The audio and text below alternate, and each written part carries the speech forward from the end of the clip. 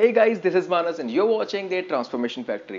Guys, आज हम ऐसे 4 तरीकों के बारे में जानने वाले हैं जिन तरीकों से आप अपना बॉडी फैट परसेंटेज अपने घर पे ही कैलकुलेट कर सकते हैं। गाइज वैसे तो तरीके बहुत सारे होते हैं, लेकिन कुछ तरीके ऐसे होते हैं जहाँ पे हमें स्पेशल टाइप ऑफ इक्विपमेंट्स की जरूरत पड़ती है एंड हमें स्पेशल सेटअप की जरूरत पड़ती है, लैब में करना पड़ता है या फिर वो जो इक्विपमेंट्स होते हैं वो थोड़े महंगे आते हैं। सो आज हम उन 4 तरीकों के बारे में बात करने वाले हैं जो 4 तरीके थोड़ा सा कॉस्ट इफेक्टिव है, यानी थोड़ा सा सस्ता है, यानी हम उनको घर पे कर सकते हैं, थोड़ा सा कन्वीनियंट है, थोड़ा सा हैंडी है। तो जो बाकी मेथड्स है जिनके बारे में हम इस वीडियो में डिस्कस नहीं करने वाले हैं, उन मेथड्स के बारे में मैंने डिस्क्रिप्शन बॉक्स में ब्रीफ दे रखा है, अगर आप चाहते हैं उनको पढ़ सकते हैं। सो गाइस इस वीडियो में हम वन बाय वन एक एक करके इन सारे मेथड्स को जानेंगे। जैसे हम आगे आगे बढ़ते रहेंगे, इन मेथड्स के चीप एंड हैंडी होने के साथ साथ उनकी जो एक्यूरेसी है वो भी थोड़ी कम कम होती जाती है, यानी वो ज्यादा एक्यूरेट वैल्यूज नहीं बताएंगे।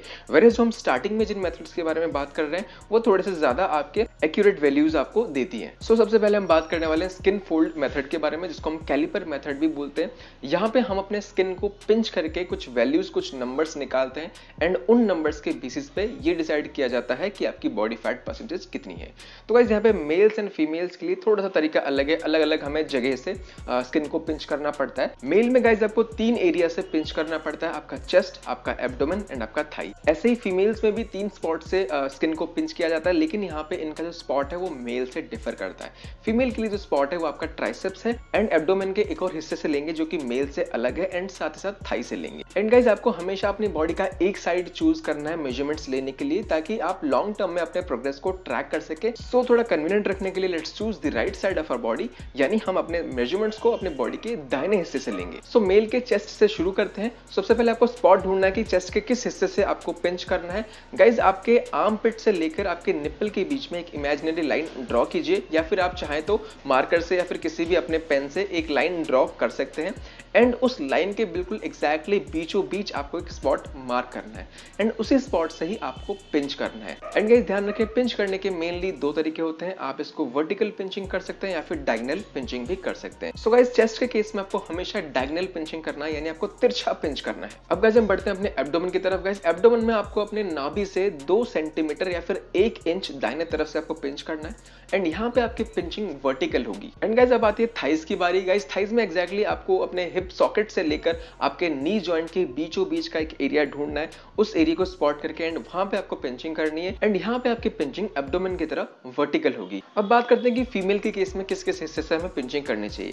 गाइस फीमेल के केस में हमें सबसे पहले हम शुरू करेंगे ट्राइसेप्स से। तो गाइस ट्राइसेप्स में आपको अपने शोल्डर जॉइंट या फिर हम कह सकते हैं अपने एक्रोमियन प्रोसेस से लेकर अपने एल्बो जॉइंट के बीच का एक बीचों बीच का एक हिस्सा ढूंढना है एंड यहाँ पे आपको पिंचिंग करनी है और यहाँ पे जो पिंचिंग होगी आपकी वर्टिकल होगी। अब गाइस हम बढ़ते हैं एब्डोमेन की तरफ। गाइस फीमेल के एब्डोमेन में आपको उनके इलियाक क्रेस्ट के जस्ट ऊपर वहां से आपको पिंचिंग करनी है। इलियाक क्रेस्ट का मतलब आपको आपके हिप में एक उभरा हुआ सा हिस्सा मिलेगा, जैसे मैंने पिक्चर में दिखाया हुआ है। एग्जैक्टली आपको इस पॉइंट पे आपको पिंच करना है एंड गाइस यहाँ पे आपकी पिंचिंग डायगोनल होगी, यानी आप यहाँ पे तिरछा पिंच करेंगे। अब गाइस नेक्स्ट जो स्पॉट है वो थाई। जैसे ही हमने मेल में पिंचिंग करी थी एग्जैक्टली वैसे ही यहाँ पे हम फीमेल के लिए भी पिंचिंग करेंगे, यानी वर्टिकल पिंचिंग यहाँ पे भी करेंगे। सो गाइस इस तरह की पिंचिंग करने के लिए आपको एक कैलिपर मिलता है, ऑनलाइन इजीली अवेलेबल हो जाता है।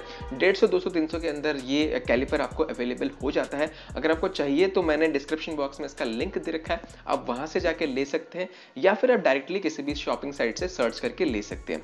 गाइस जब भी आप पिंच कर रहे हैं आपको हर पिंच में कुछ वैल्यू मिल रहा है, उन वैल्यूज को आपको ऐड करना है। यानी मेल के केस में आपको तीन वैल्यूज मिले होंगे, उन 3 वैल्यूज को आप ऐड करेंगे, या फिर फीमेल के केस में भी आपको 3 वैल्यूज मिले होंगे, उन 3 वैल्यूज को आपको ऐड करना है। जब आप इन 3 वैल्यूज को ऐड कर लेंगे उसके बाद आप उसको 3 से डिवाइड करेंगे उनका एवरेज निकालने के लिए।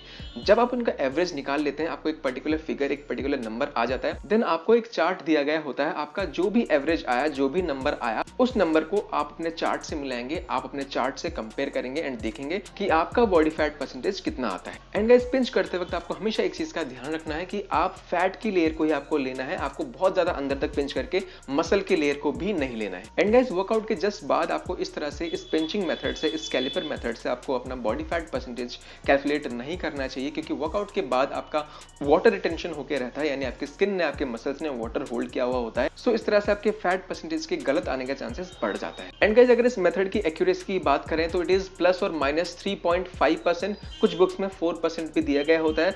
तो हम एक एवरेज मान लेते हैं कि प्लस माइनस 3 से 4% का आपका एक्यूरेट यहाँ पे एक्यूरेसी रहती है। गाइस नेक्स्ट मेथड आता है बायो इलेक्ट्रिकल इंपीडेंस। इम्पिडेंस, जिसको हम BIA बोलते हैं। गाइज ये इस तरह की मशीन होती है, अक्सर आपने मेट्रो स्टेशन वगैरह में या फिर बाहर आपने लोगों को देखा होगा जो कि थोड़े बहुत पैसे लेते हैं, उससे आपको ये चीज करके देते हैं, जिससे आपकी बहुत सारी वैल्यूज आती हैं, आपकी बॉडी फैट परसेंटेज, आपका लीन मास, आपका हाइट, वेट, सब कुछ आ जाता है। गाइज इस मेथड में होता क्या है कि आपको एक मशीन पे खड़ा होना होता है एंड सामने इस तरह से आपको पकड़ने के लिए कुछ हैंडल टाइप का दे दिया जाएगा, तो इससे आप एक इलेक्ट्रिक सर्किट फॉर्म करते हैं, आप एक इलेक्ट्रिक सर्किट को कंप्लीट करते हैं एंड एक छोटा सा इलेक्ट्रिक करंट आपके बॉडी से पास होता है एंड जो इलेक्ट्रिक करंट है वो आपकी बॉडी से गुजरकर वापस उस मशीन में एंटर करता है। एंड जैसे कि हमें पता है कि जो इलेक्ट्रिक करंट है वो आपके मसल एंड आपके बॉडी का जो वाटर कंटेंट है उसमें से इजीली पास हो जाता है, वेयर जो आपका फैट कंटेंट होगा वो थोड़ा सा उसको रेजिस्टेंस प्रोवाइड करता है। जितनी आसानी से विदाउट एनी रेजिस्टेंस ये इलेक्ट्रिक करंट आपकी बॉडी से पास हो जाएगा, उसका ये मतलब है कि आपका फैट परसेंटेज कम है। और अगर उस इलेक्ट्रिक करंट को थोड़ा सा रेजिस्टेंस ज्यादा मिलता है तो इसका ये मतलब है कि आपका फैट परसेंटेज आपकी बॉडी में ज्यादा है, उस वजह से उस इलेक्ट्रिक करंट को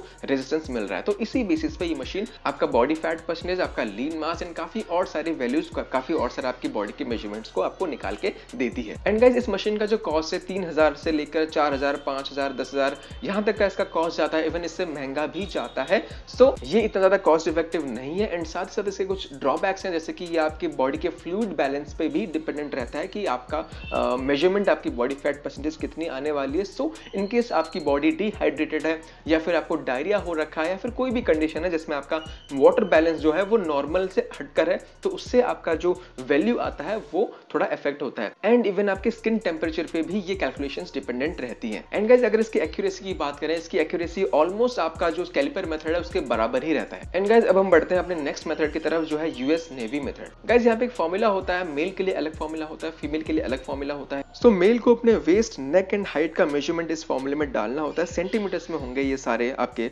मेजरमेंट्स, वेयरएज फीमेल को उनकी waste, hip, neck and height, इन सब चीजों का जो आपका मेजरमेंट होगा वो उस फॉर्मूले में डालना पड़ेगा। एंड गाइस अगर आपको ये सारे कैलकुलेशंस खुद से नहीं करना है तो मैंने आपको डिस्क्रिप्शन बॉक्स में एक लिंक दे रखा है, उस लिंक को खोलना है आपको एंड वहां पे बॉक्स बने हुए हैं, आपको स्पेस दिया हुआ है, आपको सिर्फ और सिर्फ अपने मेजरमेंट्स उन बॉक्सेस में डालना है एंड वो खुद ब खुद कैलकुलेट होकर सारी आपकी वैल्यूज, आपकी बॉडी फैट परसेंटेज वगैरह आपको दिख जाएगा। अब गाइस हम बढ़ते हैं अपने नेक्स्ट मेथड की तरफ, जो है BMI मेथड यानी बॉडी मास इंडेक्स मेथड।